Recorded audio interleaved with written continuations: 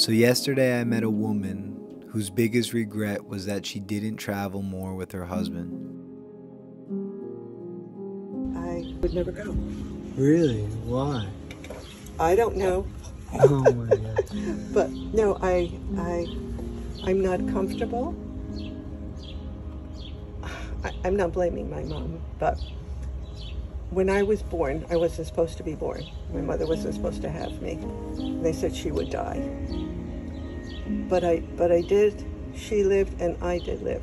But all her life, she was very sick. And every day of my life, she would say to me, "Don't forget, hon, when you go to school, if when I get home, I'm not breathing or anything, go to Mrs. Patrick." I grew up in a fear of death. And I'm old now, and I still think about that. That's all I do. All I do is worry. Wow, well, fear of death prevents life sometimes, you know? You got it. Exactly. My doctors have yelled at me because my blood pressure sometimes goes, whoo. You know what really struck me when you said that you're still trying to remind yourself to be grateful for everything you have? Because gratitude is something that's so powerful but can escape you for so long, you know? And I am. I have been so blessed.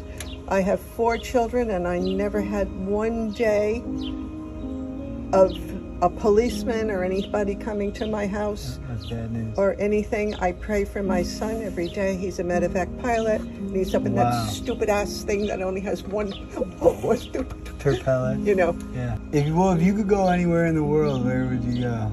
Now? Yeah. I'd probably go back to Italy. Really? I was there 3 times with him to his family, and it was really, really peaceful and beautiful where they live.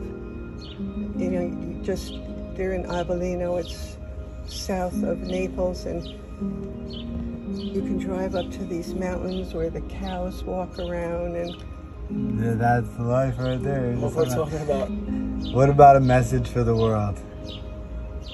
Yeah, just enjoy your life while you're here.